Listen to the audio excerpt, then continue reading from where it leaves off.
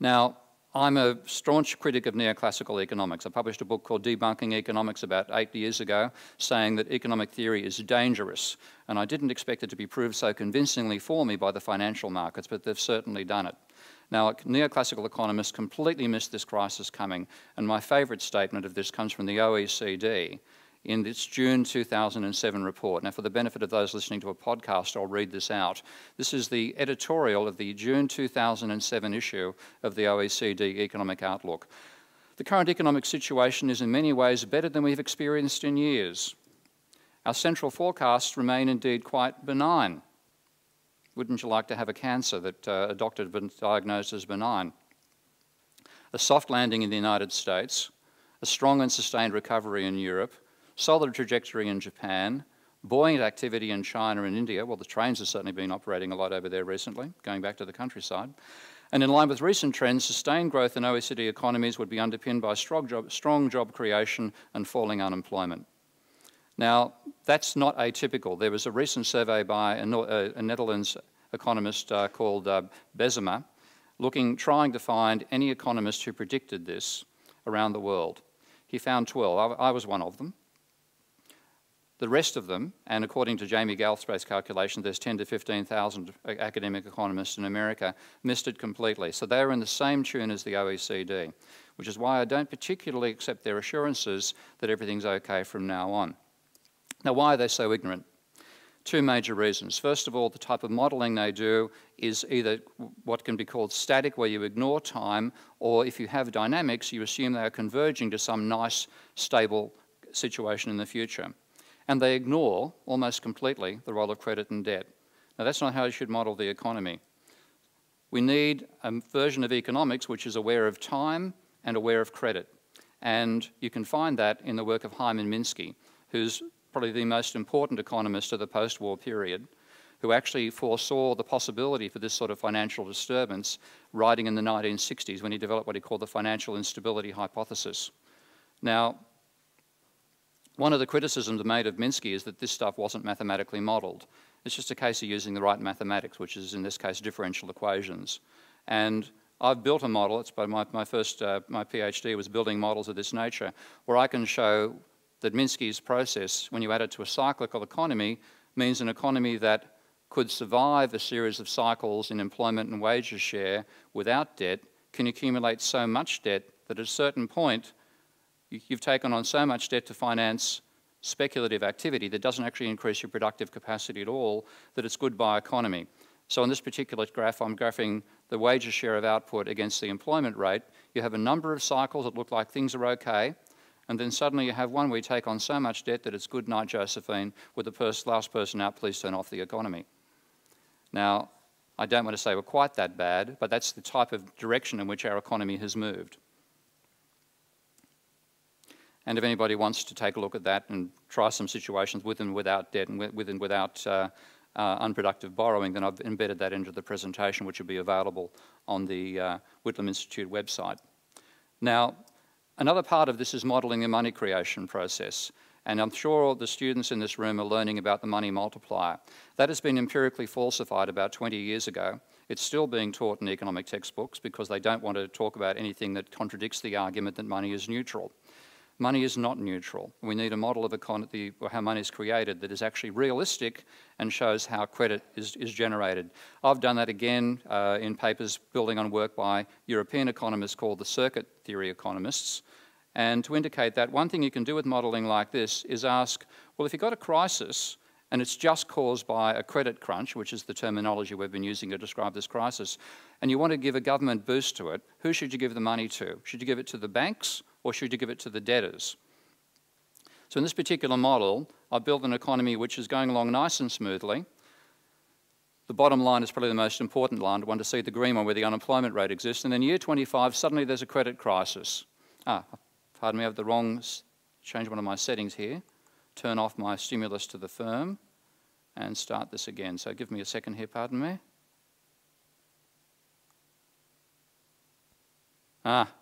a slight problem. I'm using the viewer here and I can't actually change the demonstration. But again, embedded on the website, you'll find a way of looking at this model, and it shows that if you wanted to get a genuine stimulus to boost an economy where it was just a credit crunch causing the problem, you should give the money to the debtors, not to the banks. If you could show take a look at the simulation there. The red line is a credit crunch with no government policy. The blue line is a credit crunch where 1 year into the crunch, the government injects $100 million into the economy, or 100 billion, whatever you measure your scale of your economy in. And the green line is they give the same amount of money to the debtors. It's pretty obvious which one works better.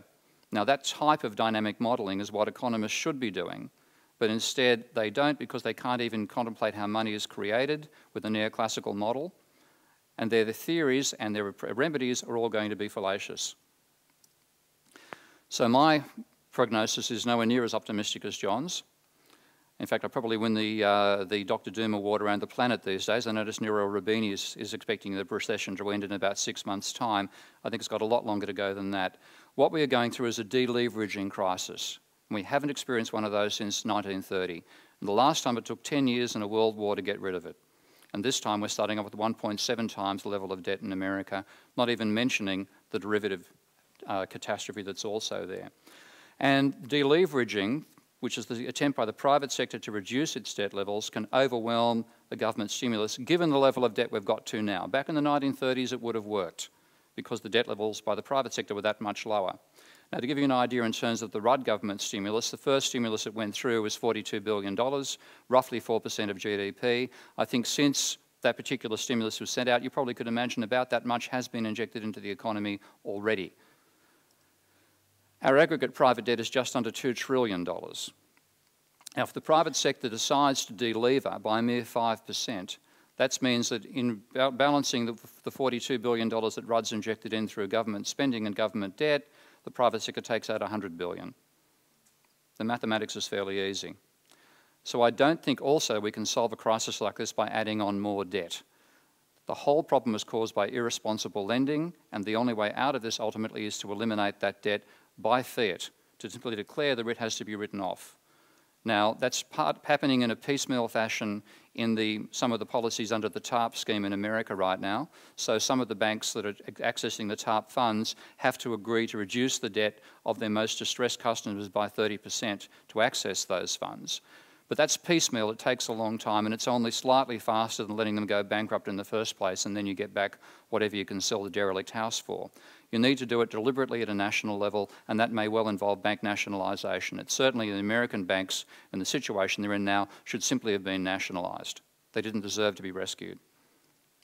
And then you hand the assets over to the debtors. Incidentally, there's a lovely little illustration of that in a fund in California, which took advantage of this nonsense called collateralised debt obligations to buy a whole bunch of lousy mortgages for $29 million, to then bundle those, so $29 billion I think it was. So you get lost in the numbers, billions and trillions these days. Let's say $29 billion worth of mortgages. They then sold $130 billion worth of collateralised debt obligations against those mortgages. It probably was millions, but the numbers are correct. So $29 million to buy them. They sold $130 million worth of the bets, effectively, that these mortgages were going to fail.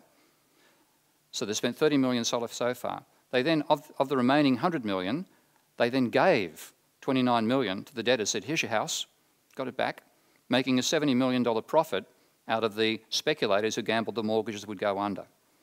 That's the insanity of the world we've got into. Right now, the merchant banks are on the other side of that trade and now suing that particular company, and I certainly hope they lose. What we have to do is redefine financial assets to stop this happening in future. Things as small as the Tobin tax won't work. And the reason is the credit system, when you look at it properly, is going to pump out as much debt as it can possibly flog until it causes a crisis. And deregulating was simply a recipe to allow them to do that more comprehensively and more rapidly. We need to redefine assets so people aren't willing to take on that much debt in the first place. And I have two ideas that I'd like to bring in. They sound strange, but I think they should work. One is time-limited shares. Make shares have the same nature that bonds currently have, where they expire after 25 years. They're sold for $1, they trade up and down, they return dividends, you can vote because you own the share, but in 25 years' time, the company buys it back for $1. And that should get rid of the ridiculous spikes we've seen in share prices where companies like Yahoo, for example, went from $1 to $120 in a matter of a year and then fell back down to the $3 or $4 mark. And in housing, I'd like to base house valuations on imputed rent. So rather than being able to value a house at what you can flog it to the next greater fool for, and therefore the greater fool borrows a large amount of money and leverage drives up house prices, I'd rather say the maximum amount that a bank or lender can secure against a house is, say, 10 times the annual rental. And therefore, if you wanted to pay more than 10 times the annual rental to buy a house, you'd need to use your own money. If we don't do something like that, I'm afraid we'll be back here again in 2060 or 2070. Thank you.